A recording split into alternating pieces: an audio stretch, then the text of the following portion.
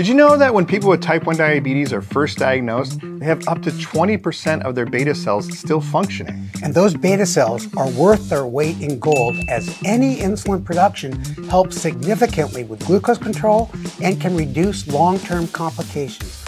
But those cells typically only survive another couple years post-diagnosis. So when somebody is first diagnosed, you have precious moments left with those beta cells to provide education and support. That's why when our friend was recently diagnosed with type 1, we sprung into action like this.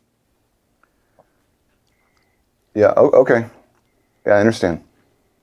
Thanks for the call, doctor. You guys, I was just diagnosed with type 1 diabetes. Oh boy, here we go. Come on, Eric. We don't have much time. We got to get going. Call your wife. She can meet us at the clinic. Hey, this is Dr. Edelman. I have a patient with new onset type 1. We're coming in the next 15 minutes. You guys, what's going on? Essence. What are you talking about? What's the hurry? Where are we going? And what is this giant countdown clock for? Because, let's Eric, go. You likely have some functional beta cells, but we got to act before this clock runs out. Now, come on, let's go. Let's go. All right, so we were obviously having some fun there. Eric, our producer, cameraman extraordinaire, actually doesn't have type 1 diabetes. He wishes he did, right? I wish he did. Yeah, he'd be cool like us. But what we're trying to impress upon all of you is how kind of vital this initial period when people are first diagnosed is in terms of this is a life-changing diagnosis, the education you need to provide, all of that. But then specifically, is there anything you can do in this early period to help preserve beta cells? And we're going to kind of get into all of that. So we wanted to start with kind of like the background. That type 1 diabetes is hard. It sucks. This disease is really no fun to have. And there's all kinds of data now that, only 20% of type 1s in their country get their A1C to goal. We still have high rates of hypoglycemia, where 5% of type 1s are still going to the hospital every year with a bad low. DKA, same kind of issue. What about weight in type 1 diabetes? Well, weight has been going up in general due to the fact that us type 1s have to take insulin. That may cause weight gain. And of course, with weight comes cardiovascular disease, and we're seeing that as well. Yeah, and so type 1s have a 2 to 4-fold risk of cardiovascular disease that's not explained by just blood sugars. Even with good A1C control, still high rates of cardiovascular disease. So the reason for that is type 1 diabetes is not a solved problem. We have had some advances, and we'll get into that, but there's still a lot of issues to overcome. So the second part is about the advances. And Steve, what's been probably the biggest advance or advances in type 1 care? Well, for sure, hybrid closed loop systems where the pump communicates with the CGM. That would be number one. It's not a cure. It kind of bridged the gap until a cure comes along. Yeah. So this has been huge. Steve and I both wear these hybrid closed loop systems. But again, it's not just set it and forget it. We just put these on, our blood sugars are perfect. We still have lots of highs and lots of lows. But what we don't have is any kind of medication or intervention that once somebody's diagnosed with type 1 diabetes, that we can actually treat the underlying disease, the autoimmune destruction of the beta cells. And this is really important because, as we mentioned at the top, when people are diagnosed, like Eric, they still have 10 to 20% of those beta cells that are still there. And those are absolutely worth saving. Yeah, and we know that over the next couple years, at most, those beta cells will die off, and you will lose the benefit of having a autoregulatory beta cell that secretes insulin when you need it and doesn't secrete it when you don't need it. Yeah, that's a good point. And that time period is variable. But in general, the later people are diagnosed, the longer those beta cells stay alive. So when they're diagnosed as adults, that's actually a kind of a better prognosis. Then kids, it kind of comes on a little bit, faster for sure. So this chart can, I think, really help people understand a little bit more visually what we're talking about. So to orient people, and kind of the far left is when you're born, you got 100% of your beta cells. That's kind of that light blue that's all the way at the top. And then you progress through the stages of type 1. And we've talked a lot on TCOID and our different platforms about stage 1, stage 2. These are people that are at risk for developing clinical type 1. That's when you can check autoantibodies to see if people are at risk. But as soon as you get to that stage 3, that's what we would just call type 1 diabetes. Newly diagnosed. Newly diagnosed. You've got type 1, meaning your blood sugars are high, you're on insulin, those kinds of things. And you can see with this kind of Roman numeral 4 there, That's the part when somebody's first diagnosed. And you can see that blue shaded area is still, that's their beta cell function, like 20% of kind of like a high, where they started. So those are still there and they're worth saving. So that brings me to the next point here, Steve. So sometimes when people are first diagnosed, we call it the honeymoon period. Yeah. So what is the honeymoon period? Well, the honeymoon period is when those beta cells that are still working, they're doing their last ditch effort to keep the blood sugars normal. And it's an autoregulatory beta cell. It secretes glucagon when you need it, insulin when you need it. And that's why people who are in the honeymoon, their CGM values are awesome. Mm-hmm. Their time in range is 90%, very little glycemic variability.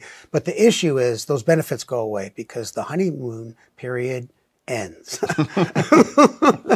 It did for both of us. Well, that's what I usually do that when you throw in a joke about your ex-wife. So appreciate that.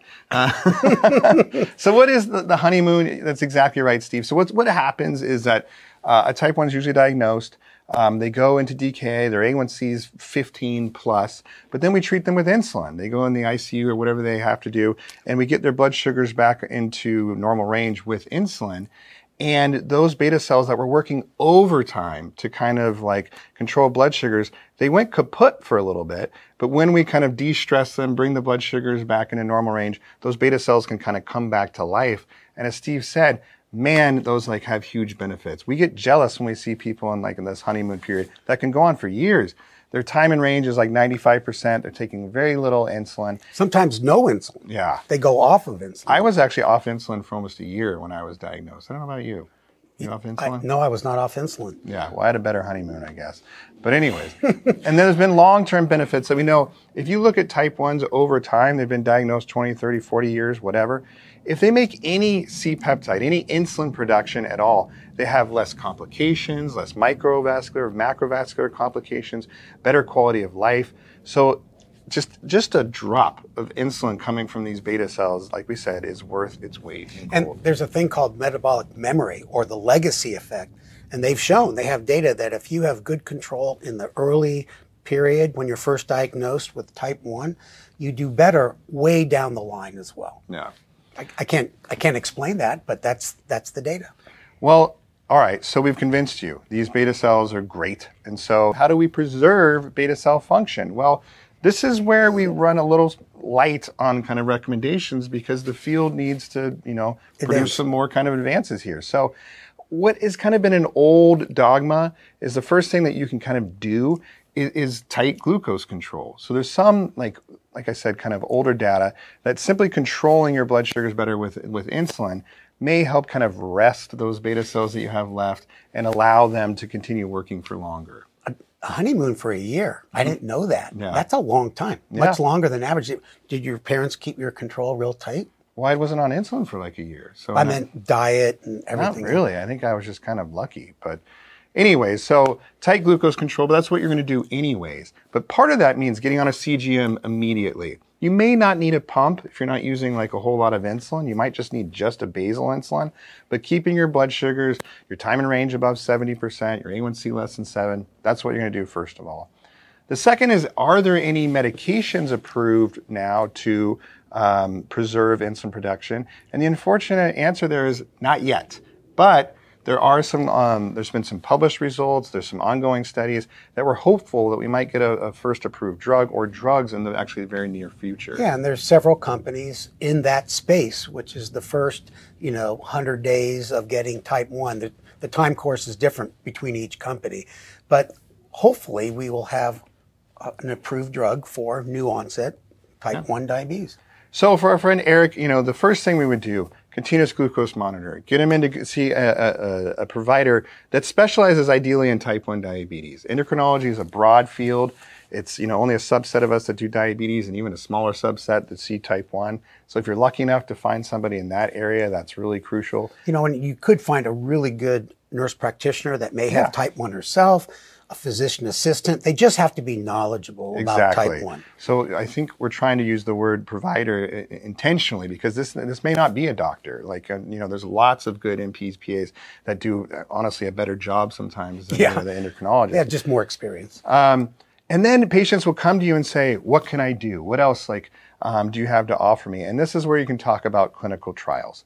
So JDRF, formerly JDRF, now Breakthrough T1D, has a resource. If you just Google Trial Finder JDRF or Trial Finder Breakthrough T1D, it's actually a site you can go to and you can click, here's where I live, here's my zip code, here's how far I'm willing to travel, here's my kind of like clinical details. And it does its best to kind of pair you up with some options in your area. So that's one resource to have in your back pocket. The other is literally, if you're not in an academic or university like setting, having patients call just the endocrinology office or the endocrinology department at the closest university. That happens to us quite a bit. We get cold called and they'll say, is anybody here doing clinical trials in type 1 diabetes? They'll usually refer them to me or you or something like that. So that is, it might seem a little, antiquated, but that actually can be pretty effective. And we typically know what kind of important type 1 studies are going on, and we can point them in that direction. Yeah, and we usually have things available for people to try, so it's important. So I think with that, we want to hear from you, and there's a lot to talk about here. But maybe your diagnosis story, your honeymoon period. Steve's was crappy, mine was long and amazing. A year. All those things, we loved hearing from you guys. So please type in questions, comments, and we will respond if you guys have questions. And then please be sure to essentially follow us on all the platforms, like us, all those things. Those are really important for us to continue to be able to do this for free and provide this kind of education. Well, thanks, Steve. It's great doing this with you. And hope you guys enjoyed this, and we'll see you on the next one. A whole year honeymoon. Oh, God, that's amazing.